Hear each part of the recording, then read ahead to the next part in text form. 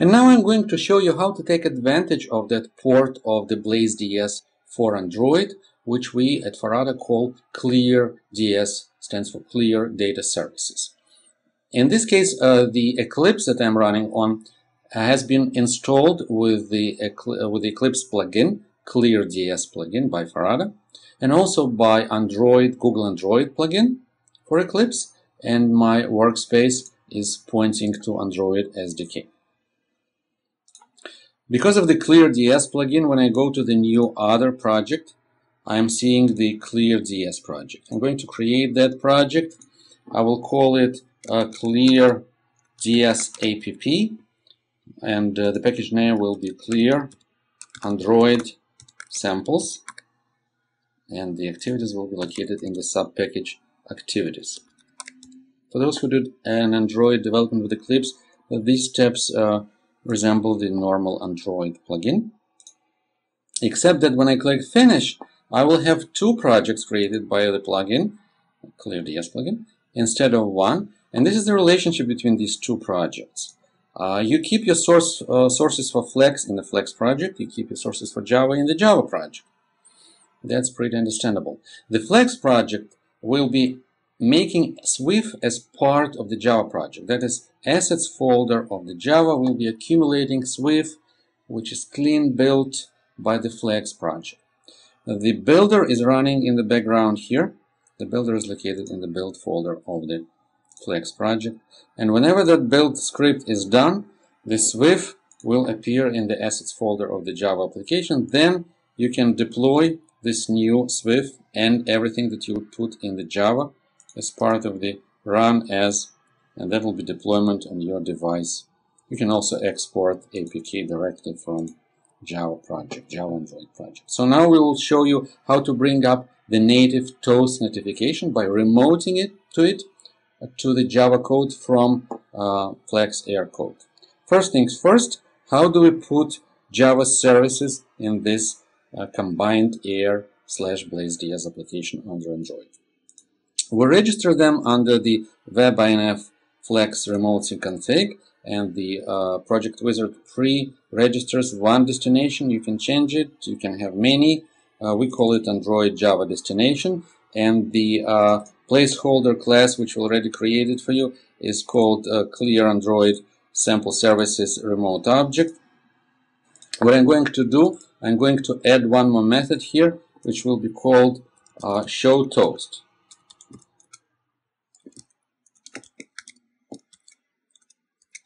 The parameter will be the text of the toast.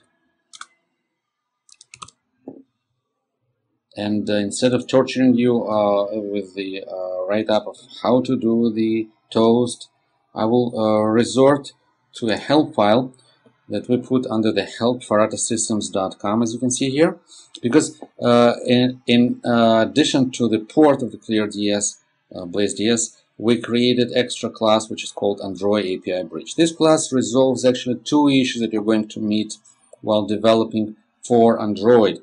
One of them is that you need to be able to run certain code on the UI thread, such as make test by toast, whereas normally the remote object you remote to is run by the servlet thread.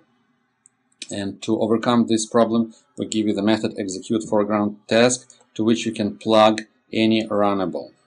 In this case, I'm going to bring this code completely into my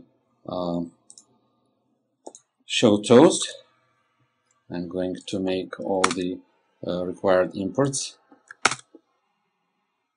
and I'm going also to mimic the native language quote-unquote method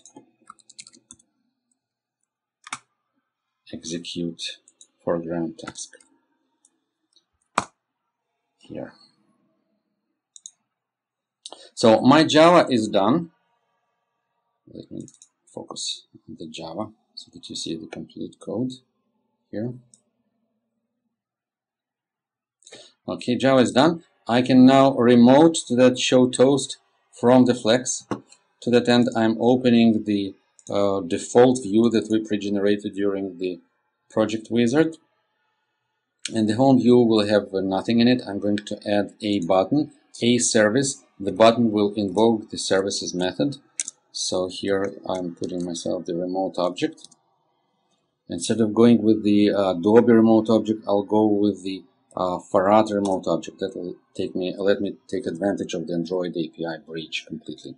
So remote object, and I'll give the name service, and the destination is Android Java destination. Okay, let me correct the spelling. Android Java destination. Okay, now to the button. The label of that button will be show toast, and the click method of that button will invoke the service method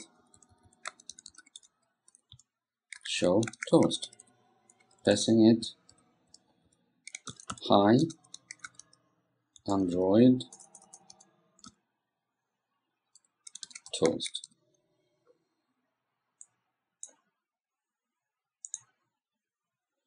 And now we are ready to clean. The clean of the flex will update the SWF. We're watching it here.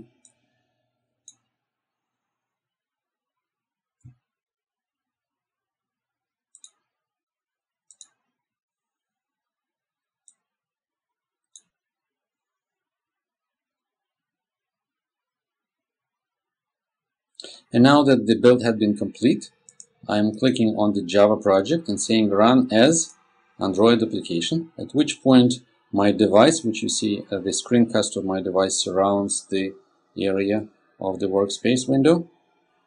I'm switching to that screencast now, and I cannot click with my mouse. I will go with my finger and click on the tablet. You will see here is Hi Android Toast. You will see more compelling reasons for using embedded Clear Data services if, while going through the same new Clear Data Sales project wizard, you will elect the project from existing sample. In this case, when you click on the Finish, the plugin will create for you two projects, Voice Recognition Flex and Voice Recognition Java. Skipping the intermediate steps, I will show you the results of the deployment.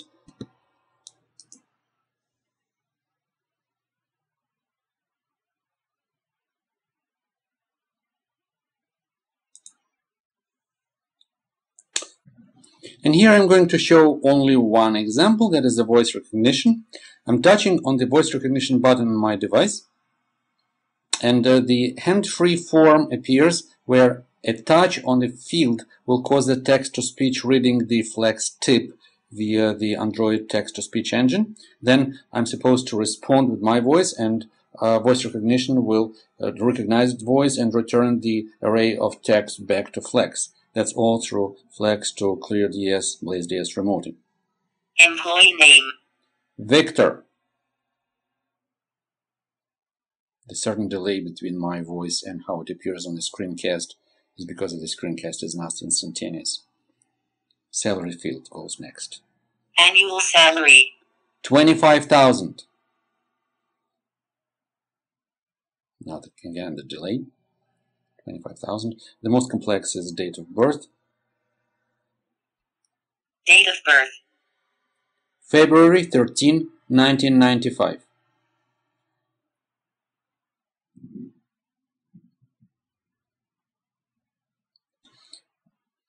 We have remoted to BlazeDS embedded within the same APK. That was all rolled out by the ClearDS plugin. So if you want to take advantage of that, you have to download ClearDS plugin, and then you'll be able to make your applications air talking to BlazeDS, all contained within one APK, and you'll be able to deploy it on your devices.